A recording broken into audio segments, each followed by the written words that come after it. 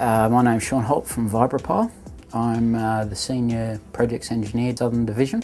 The Wodonga Rail Bypass was approximately 5 kilometres of dual rail line.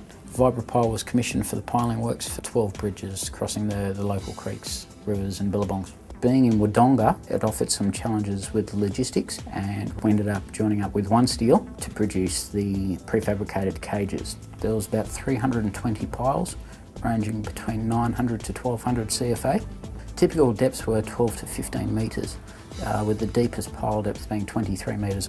A typical cage detail was 24 and 40 longitudinal reinforcement. The 15 metre bars, they had to be threaded at the top to couple into the crosshead, with N16 spiral at various pitch. The cages themselves had tight tolerances. The OD was +0, -5 millimetres, and to meet the cover, given the pile constraints, it was very tight and very demanding, which OneSteel did excellently. They're one of the top, if not our top supplier. Quality and also speed of constructions, and that's strengthening both the supply from OneSteel, but also what we can offer the client, and further developing solutions and going forward to future projects.